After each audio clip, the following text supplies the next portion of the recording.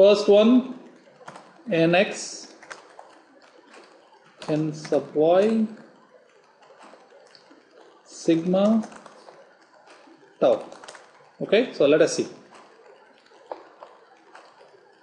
N sub x equal to cos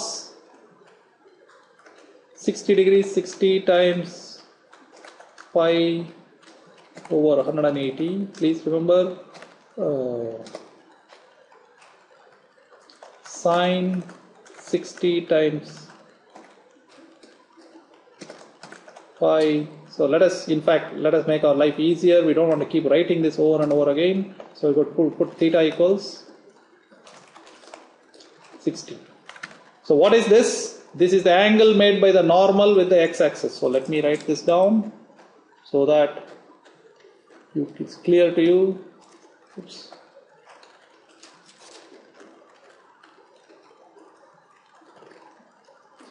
Angle made by normal with x-axis.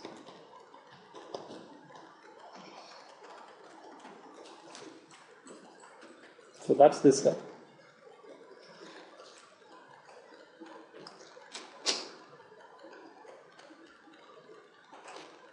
So this will be cos this equal to cos this times pi over 180. This sine of this equal to sine 60. Let's do that right.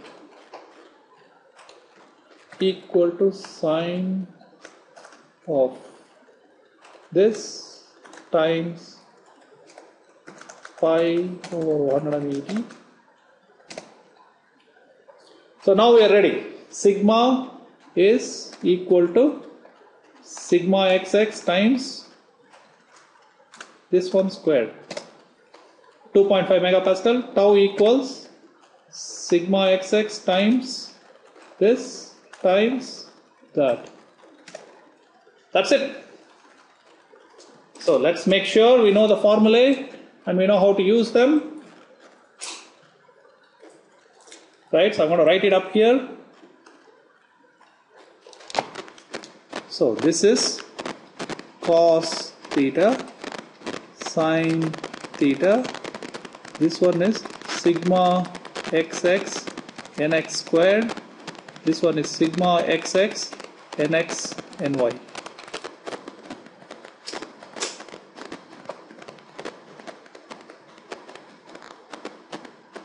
Okay, so now let's look at the next one. Got this, right? So what I would like you to do is look at this face now.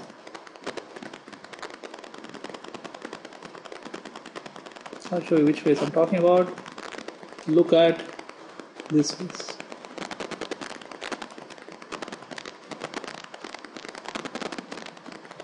Okay, so remember you have to give me cosine along the positive x-axis. So the normal to this face is like this. So the x-axis is like that. So can you see the cosine, the angle is that much. So here I go, I'm going to write this down.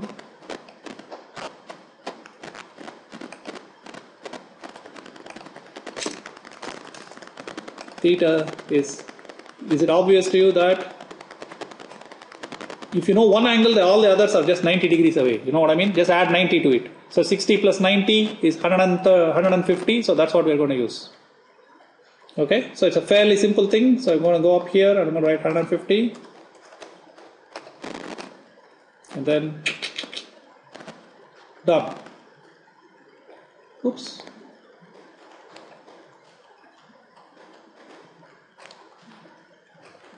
I'm going to extend this down. I'm going to extend this down. I'm going to extend this down. I'm going to extend this down. Isn't that interesting?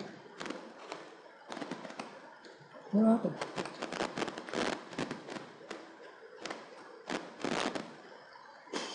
Oh, I know what it is. D188 is okay, D185 is not okay.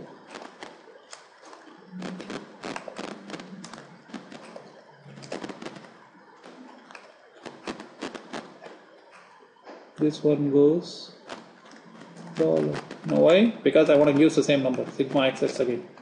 So there you go. Very nice. So the next one, theta. Let's see. You add another 90 degrees to it. Now this time it's a different. I'll show you which phase I'm talking about. Let's pick a different color. Let's pick like a deep maroon here. That one. The normal is like that. Can you see it's another 90 degrees? So we're just going to clock it by 90 degrees. That's all. If you know one phase, all the other phases are clocked by 90 degrees. That's all you have to do. You can see how simple this is. So we go up here and we say, okay, 150 plus 90. 150 plus 90 is 240. Easy. So I go up here, pull this down, that will give me that, that will give me that, that will give me that, and that will give me that. I want you to notice that things which are 180 degrees apart will give you the same answer. This and this, this and this are the same because they are 180 degrees apart. Because cos 180 plus theta and sin 180 plus theta will all turn out to be the same. So that's why, okay? And then the last one, you don't even have to look at the picture, add another 90 degrees to this, right? So 240 plus 90, 330. And you don't even have to do the calculations. You will know what the angles are going to be. They will be like that. Sorry. So they will be like that. And you expect the stress to be 7.5 and the stress to be minus 4.33. So let me draw this and you will see what I mean.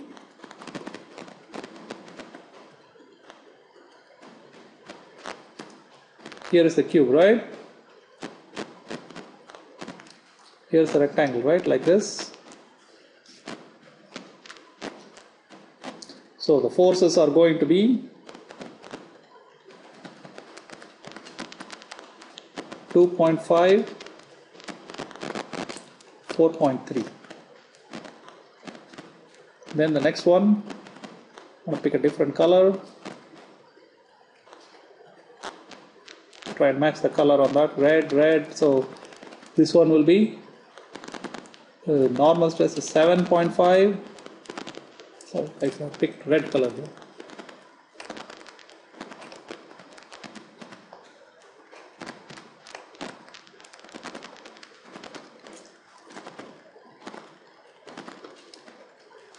So normal stress is going to be 7.5 and the shear stress, notice the directions, okay, is going to be minus 4.33. That means the shear stress is this way,